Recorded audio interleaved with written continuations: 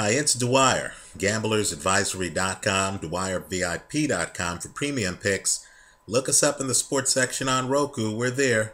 Dwyer Boxing and Sports News. Remember, the opinion you should follow should be your own. Just consider this video to be a second opinion from a complete stranger online. There's a fight right now that has me riveted.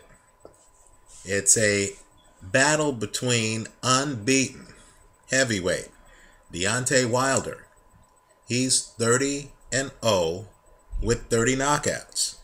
And he's going up against Malik Scott. Now you may recall Malik Scott was unbeaten. Seemed to be, let's be blunt here, seemed to be tiring. Against Derek Chisora, was winning the fight, but the fight had several rounds to go.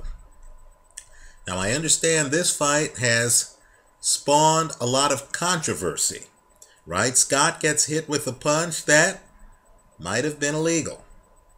He goes down from a shot that looked to be behind his ear. He goes down, the referee starts a count. There's a question on whether Scott beat the count. He's down, he looks lucid, he gets up at what looks to be the count of 9. It's close. The referee calls off the fight even though not much time was left in the round. Now I understand there are those who believe that Scott should have been allowed to continue. Put me in the camp of those uncertain of whether if Scott had been allowed to continue, he would have won the fight.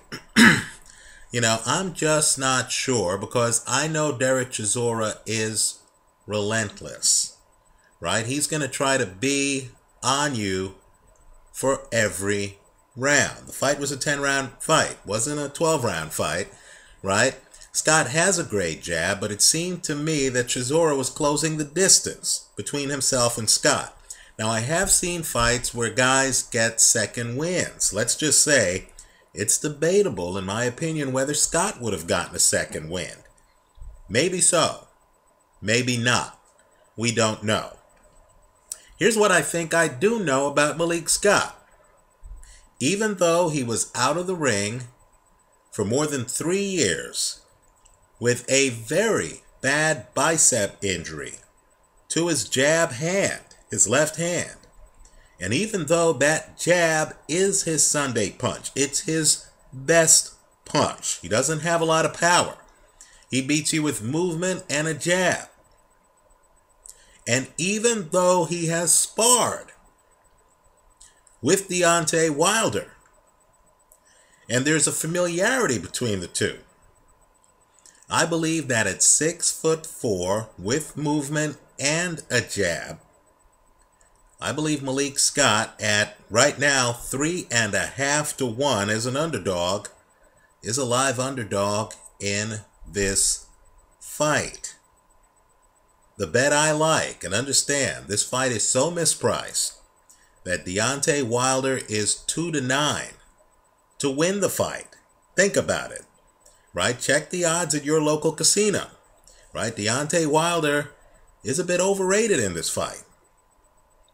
Right? The bet I recommend is Malik Scott to win the fight, hedged with Deontay Wilder by knockout.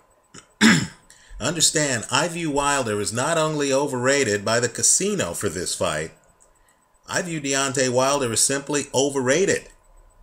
Right? I see the great record. I've seen the great first-round knockouts. Right? Audley Harrison comes to mind. I know he knocked out Sergei Lakovic pretty early. I understand his long right hand is among the best punches in boxing. Certainly it's among the best punches in the heavyweight division. But I don't see the rest of the game. Right? And the problem is, here, you're not dealing with a stationary opponent like you were when he fought Audley Harrison, right? Harrison doesn't have foot movement, doesn't move around the ring. Here you're dealing with a guy who can move around the ring, who has an excellent jab, and who, in my opinion, only has to worry about the long right hand. What I also like is the fact that Scott's tall. Wilder's 6'7", Scott's 6'4". Right? Scott will be, I know 3 inches is a lot, but Scott's tall enough and leans well enough where he can use length to diffuse and roll away from Wilder's straight right hand. Right? Wilder won't be throwing down over the top of what Scott's doing, like, let's say, Thomas Hearns did to Roberto Duran many years ago. Right? So, since I believe that Wilder, who's never gone the distance, might have stamina problems, might not know how to play chess. In other words, yeah, he can knock you out with a long right hand, but can he outbox you? I have doubts. Right? Since I believe Malik Scott's going to be moving around the ring and he's going to expose Wilder's inability to hit people when they're on the move. Since I don't believe Wilder has a good left jab. Since I'm a skeptic and I understand there's no film since Wilder's unbeaten where Wilder gets deconstructed. Right? Just understand there's also no film where Wilder's up on his toes in the 8th, 9th, 10th rounds. This is a 10-round fight. Malik Scott has only been stopped once. Right? Keep in mind, too, Derek Chisora, in my opinion, cuts off the ring better than Deontay Wilder. Right? Derek Chisora is a guy who went the distance with Vitaly Klitschko. Went the distance, quite frankly, I thought he beat Robert Helenius. Right? He's a guy who can crowd you, who gives guys who use a jab and length problems. Chisora's shorter. Chisora comes inside. Chisora's a bit reckless. He's a stalker. I don't think Deontay Wilder is a stalker. I think Deontay Wilder, simply put, is just a long right hand. I think he's overrated. If you're going to give me 3.5 to 1 odds on Malik Scott just to win the fight, that's leverage I've got to take. But I would hedge it with Wilder by KO. Check the odds to see if the hedge is even possible. Right? It is. If Wilder's even a 1 to 2 to win by KO. That's a possible hedge because you're getting 3.5 to 1 on the Malik Scott side. But make no mistake, Malik Scott is the better chess player than Deontay Wilder. I don't care what the record suggests. Right? Understand, Malik Scott was a successful amateur. Understand, too, Malik Scott's record is better than advertised because, in my opinion, he beat Glassoff. Right? They call that a draw, whatever. This is boxing.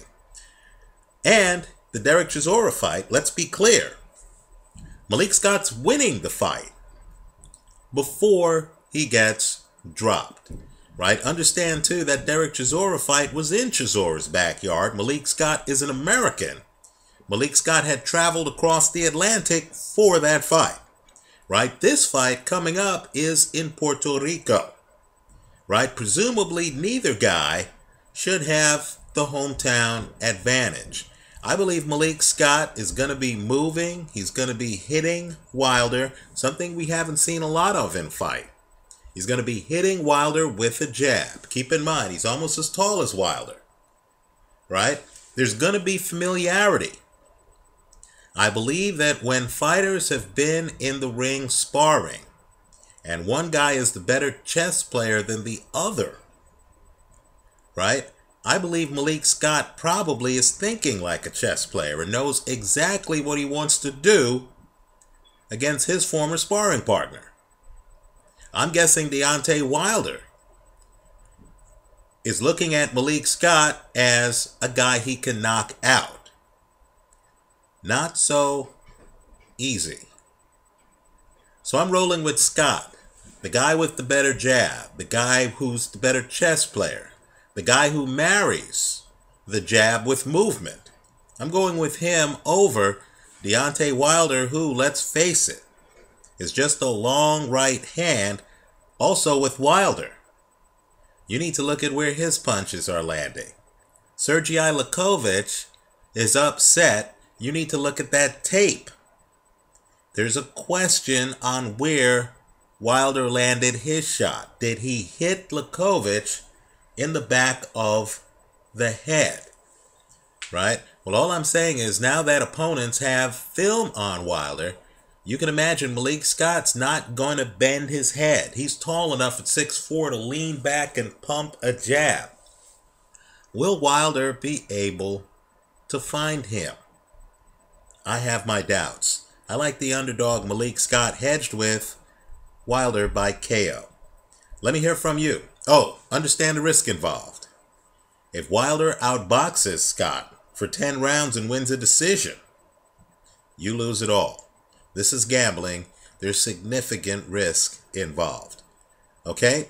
I'm going with the 3.5 to 1 underdog. I'm going to hedge the play with Wilder by KO. Let me hear from you. Leave your comments here on YouTube and visit us at gamblersadvisory.com. Thanks for stopping by.